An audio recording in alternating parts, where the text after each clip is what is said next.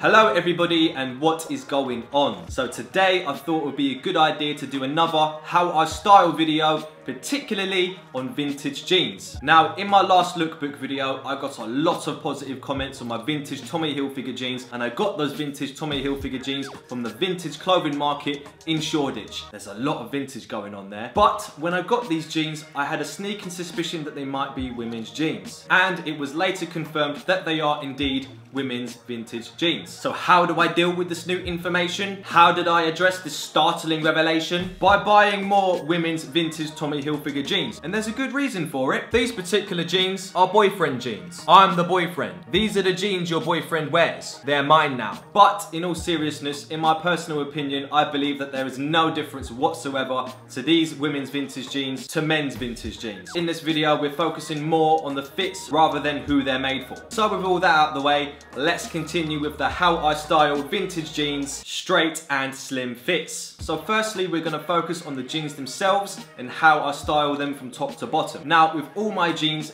even if I don't need a belt, I always wear a belt. Specifically a leather belt. Now this particular belt that I have here is black and brown at the same time. It's got one of those like little reversible buckles, which is pretty cool. So even if I feel I don't need a belt, I always put one on there just to give it an extra component to divide the top half of your outfit to the bottom half of your outfit. Now on the bottom half of my jeans, I always do one of two things. I either always cuff my jeans or pin roll my jeans. Especially with vintage jeans, I can never really get the length that I want, especially that I'm quite short, I'm 5'7". So cuffing the jeans or pin rolling the jeans is a really big help, getting the shape that you want and the length. So no matter what outfit I'm wearing, I'm always wearing a belt, and I've always cuffed or pin rolled my jeans. So for the very first pairing of the vintage jeans I want to show you is a very clean, basic, simple look. It is the tucked in plain white t-shirt. Now if you frequent my videos, you will know how versatile I think basic plain white t-shirts are. They've been around since the dawn of time, and they will go with pretty much 99% of any outfit you can think of. So this particular t-shirt that I have here is just a basic Supreme Hanes shirt that you get in a pack of 3, and it goes really well tucked in to a vintage pair of jeans, especially with the belt there in place just to divide the two. It's super casual and timeless, and if you're tucking a t-shirt into a pair of jeans, you probably automatically think of an old photo of your dad in the 80s, which is the look we're going for, so that's alright. So the tucked in plain white t-shirt is a staple look in a vintage outfit for me, especially when it's a little bit baggy. Now I say that because I generally believe that a slim or tight fitting t-shirt paired with the vintage jeans doesn't give it that vintage look. It's a whole different look altogether. So if you get like an oversized top or a large top tucked in to be paired with your vintage jeans, for me, that's automatic vintage, automatic 80s, time machine. And that is the first pairing that I would put with the vintage jeans. Now for the second look, still keeping it casual, still keeping it vintage. For my second look, I would pair vintage jeans with a stripy t-shirt, such as this one. Now this particular shirt I got from a thrift store quite a while ago now. The colors on this shirt are quite faded, which I'm not really complaining about, it just adds character. But I think pairing this with vintage jeans works really well. This particular t-shirt I would wear untucked, simply because this t-shirt hasn't got a lot of length, so it may look a bit starved if you tuck it in. But I believe that this is a super cool t-shirt to wear with vintage jeans. Just going back to that casual vintage look,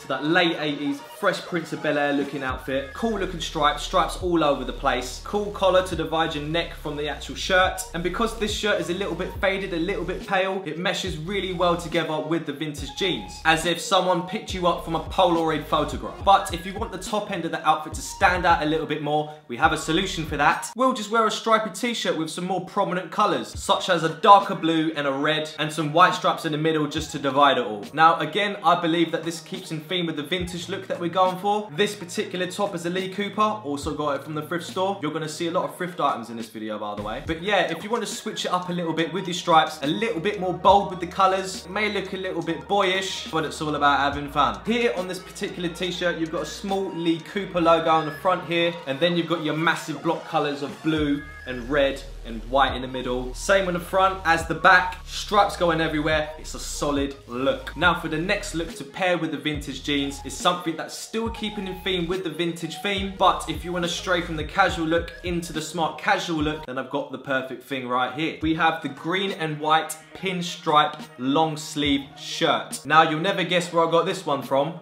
the thrift store. But this stripy top is a little bit more versatile than the last two tops, simply because you can pair this with your vintage jeans, tucked in or untucked. The pinstripes really give it that nice vintage feel to it, late 80s I would say. Absolutely solid look. You can wear this out to like a garden party or a family function or wherever really. They say there's no such thing as being overdressed. So I believe this works with the vintage jeans, complements the outfit really well, breaks up the outfit by itself with the cool pinstripes. Almost got a slight professional look to it as well. You got your pocket at the front here to put all your bits and bobs, I suppose. All stripy at the front, all stripy at the back. Stripes going this way, stripes going that way, stripes going diagonally. Stripes for days. And that's the third look. So if you're sitting there and you're thinking to yourself, well, I'm a bit tired of the late 80s now, want to change it up a little bit. Well, don't worry about it because I've got you covered. If you're done with the late 80s, what about the late 90s? Flannel shirt. So I believe that this flannel shirt goes well with the vintage jeans, especially now that it's on trend. And it's just something different to pair